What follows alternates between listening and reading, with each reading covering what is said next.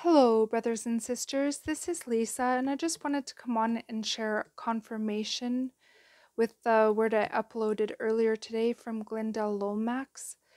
Yesterday, I was in my living room, and I have a couple of my Bibles sitting in there with me, and I have in one of them, there's several blank pages in the front and at the very back of the Bible.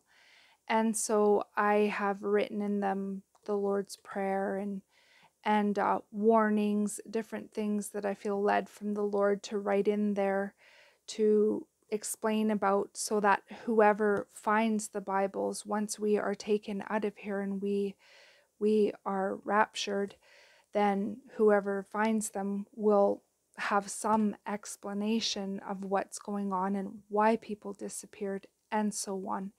And one of the things I felt led to write in there yesterday in some of those pages was a warning to those who are left behind, whoever's reading that, to know and warn others that if your loved ones or family are ever threatened to take the mark, or they will harm your loved ones or family or whoever it is that is with you, um, do not take that mark no matter what, because once you take that mark, you cannot reverse that decision and you will never have salvation after that. You will never be able to enter the kingdom of heaven and be with Jesus once that mark is ever taken by anyone. So I've given that dire warning: do not take that mark no matter what, even if they're threatening your children's lives or friends or whomever. Do not take that mark. And there are several messages as well that I have heard of and seen, and where there are going to be people who are going to demand those who've been left behind to denounce Jesus, to deny him. And if you don't deny him, then they'll hold your loved one right there in front of you and threaten their lives. And the thing is, I I've had it put on my heart that once you deny Jesus, if you did, they're going to kill you anyway. They just want you to deny his name, because he warns us in the scriptures that if you deny me, I will deny you before my Father. So that is another important dire warning. Do not deny Jesus no matter what, because if we deny his name, he will deny us before the Father.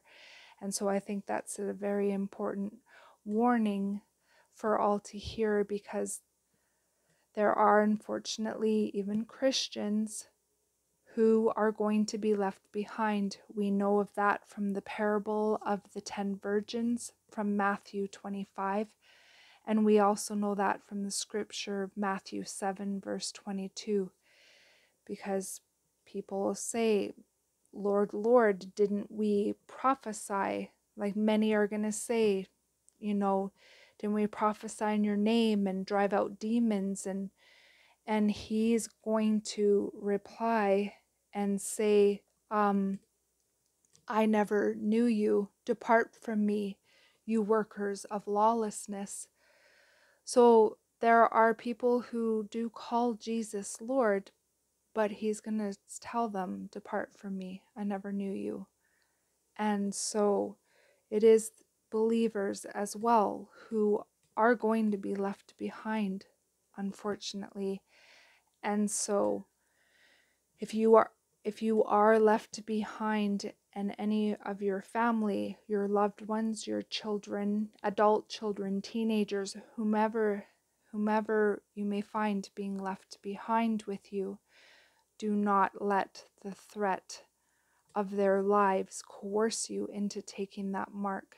And talk with your left behind loved ones and warn them what will happen if they take that mark. To not let the enemy use you to coerce them into doing something that decides their eternity forever and ever. So I hope that whoever hears these messages and they find they're in that circumstance, once the rapture happens, they will not take that mark, no matter what, or ever deny Jesus, no matter what. So, anyway, I just wanted to share that with all of you. I pray you all have a beautiful day in the Lord.